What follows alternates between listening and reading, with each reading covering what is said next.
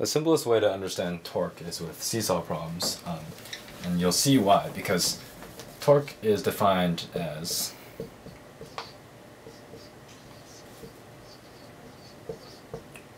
the position vector with the cross product of the force times cosine theta. Now this is complicated if you do not understand what these mean. But in most cases you can understand it preconceptually without even the formula. Just knowing, in a simpler sense, that torque is the force times the distance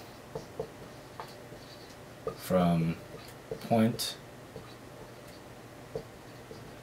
of rotation.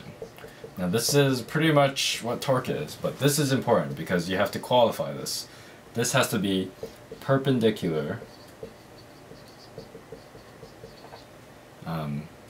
to lever arm. And what that basically means is, if you have, here's your axis of rotation, and say you're applying a force here, well then your force, to get the most torque, needs to be either this way, which is perpendicular, or this way, which is perpendicular. The best way to conceptualize this before we get to the seesaws is, say you're opening a door. So a door, from plan view, it's like this. So this is the inside of the house, and it's hinged on one side. So when you open the door, it looks like this. Now, just from your natural experience, the easiest way to open a door is to push as far as you can to this side where the handle is, straight up. Now it's really hard, and I'm sure you've tried, to try to open a door by pushing here. Say you have your back to the wall, to the door, and you're trying to get in with a big package. It's really hard to open it here. So how is this working in terms of this equation? Well, you're applying a force, which is your body's force towards the door, and so that's your F, and your R is the distance from here. So the first option was this far, which we'll call X, and then the second option was this one, which is Y. So Fx, say if X equals say 2 feet, and this equals half a foot, then you have either 2F or F over 2, and if your force is like 100 newtons, then you have 200, which is way greater than 50. So what is this actually saying here? That you're applying the exact same force, but just changing your location of pushing on that door inwards, you can quadruple the effect you have torque-wise.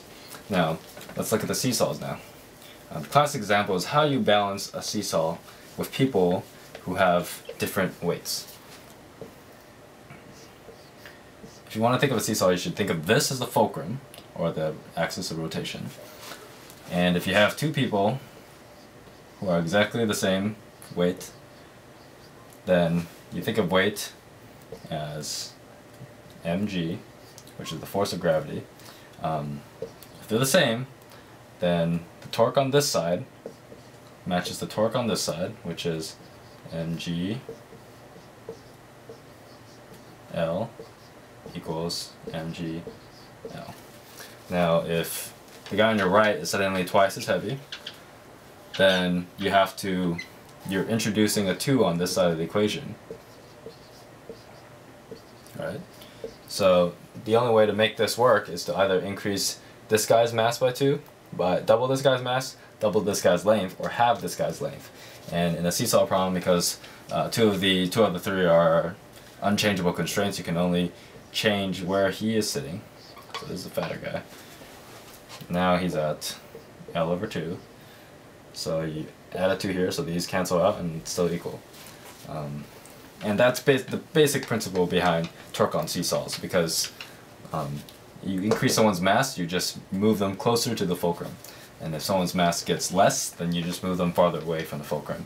And you probably just know this by experience of playing on a seesaw with a friend who is of a different weight than you, and that's the physics behind it.